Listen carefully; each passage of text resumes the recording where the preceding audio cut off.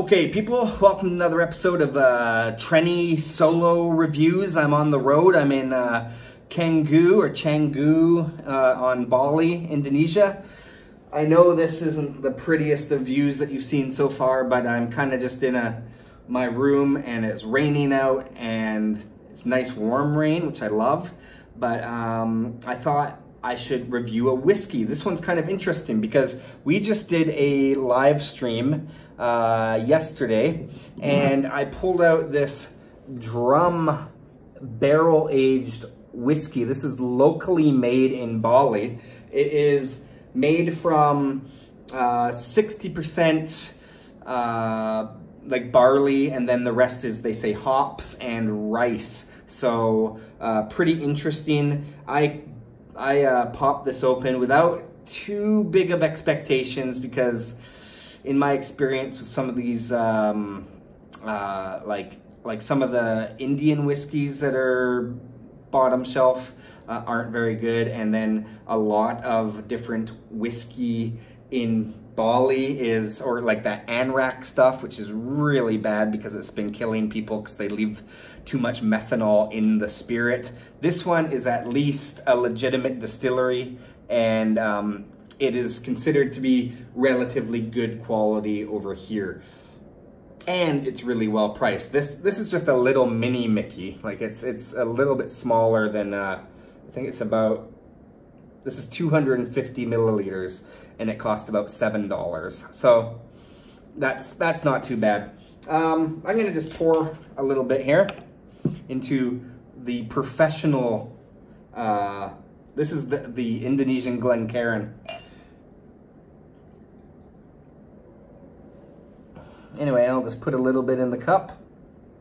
That's the color of this one, as you can kind of see through here. I'm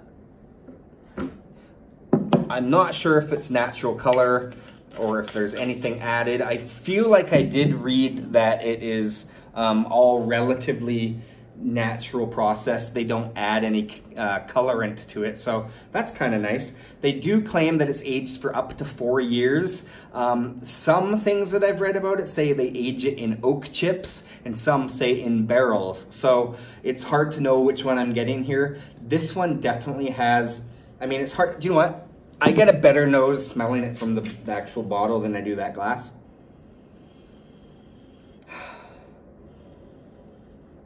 It's such a different smell.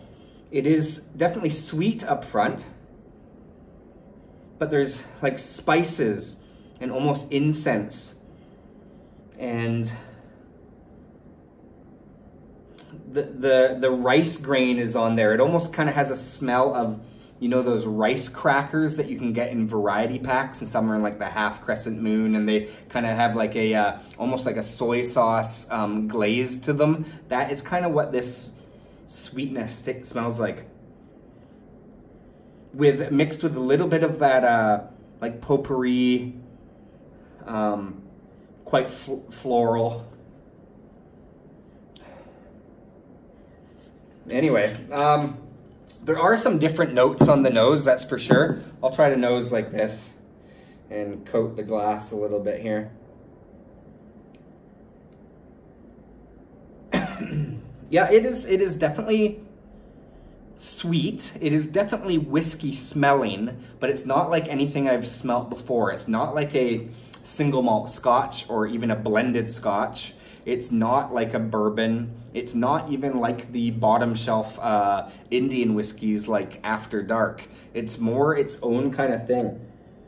It definitely has a rice kind of grain smell to it. Okay, I'm gonna get to tasting this guy right here. There we go. This is 43% alcohol, bottoms up.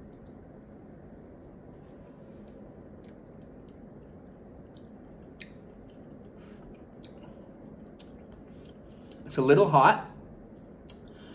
This one's such a different one. It starts really sweet, and mid palate it kind of gets a little bit of the heat, and then at the end, like right now, I'm tasting. It tastes like when you finish eating those rice crackers that you get in the the dandy pack.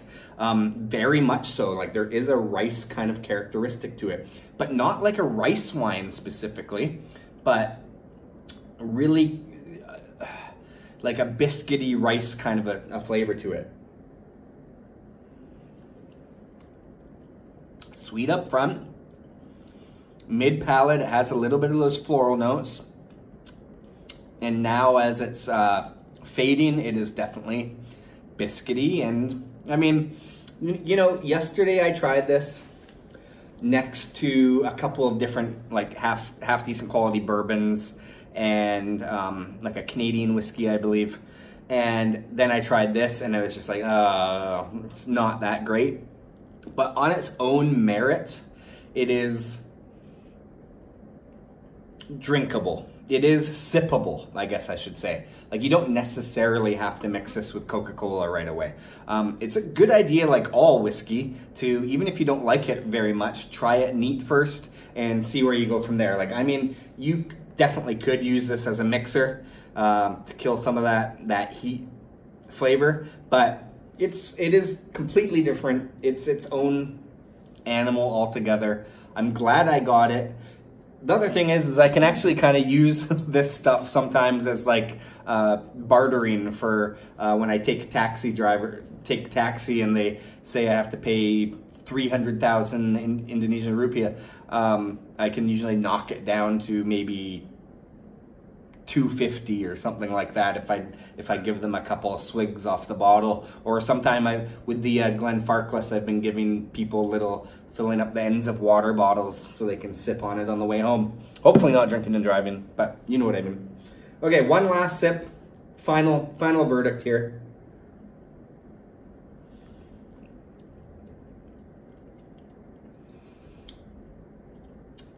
I'm glad I got it. It's something to put into the memory bank and something like I've never tried before. I almost wish I could send C a little sample just so he could taste it as well. Having said all that, it's not something I'm not gonna finish this bottle. It's not good enough for that, but it is interesting enough on its own merit. Now, having said all that, I'm gonna put this whiskey down and I am going to just quickly have a swig off of this Bintang, because Bintang is really refreshing around here. Just gonna crack this open with my Trenny and C Challenge coin. I've chipped the top of it a few times just from popping the top like this. There it goes. And something to cleanse the palate from that whiskey. Here we go.